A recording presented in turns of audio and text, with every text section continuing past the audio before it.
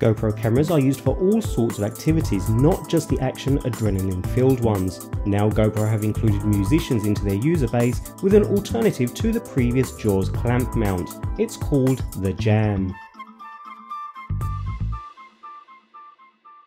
GoPros are already favoured by musicians and DJs who like to capture their performances and concerts. In the past, they've often knocked together their own mounting solutions or used GoPro's existing clamp to attach cameras to guitars and mic stands. However, the existing GoPro Jaws Flex clamp is seriously strong and it's been known to crush guitar necks. Enter the Jam. Supplied in several interconnecting parts, the Jam is designed to specifically attach to anything from guitar necks to keyboards and drum hoops without damaging equipment. It's adjustable to help you get the best angle, although maybe not so much as the versatile gooseneck supplied with the Jaws clamp.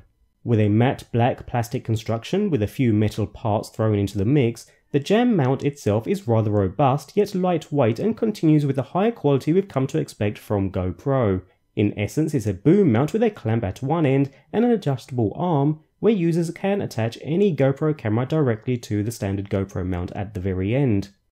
The clamp itself, with a single GoPro logo, is rather simple in construction, with two jaws held open with a metal spring in between and a single thumbscrew that can be turned to open and close the jaws of the clamp. Talking of the jaws, the rubberized finish ensures the clamp grips onto its subject and remains firmly in place. The mount is primarily aimed at the musicians among us, attaching directly to guitar headstocks, keyboards, mic stands or any other such equipment.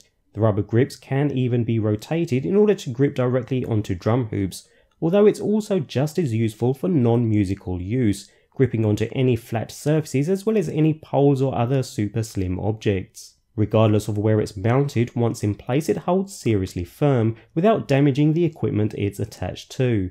The arm itself is also plastic in construction and is comprised of a further two sections, each attached with a single thumbscrew. Loosening these provides a good level of flexibility in order to position the camera directly where it's needed to be. An additional thumbscrew beneath the camera itself, and another at the clamp end, allows the mount or camera to be rotated in either direction both quickly and easily, adding to the overall versatility of the mount.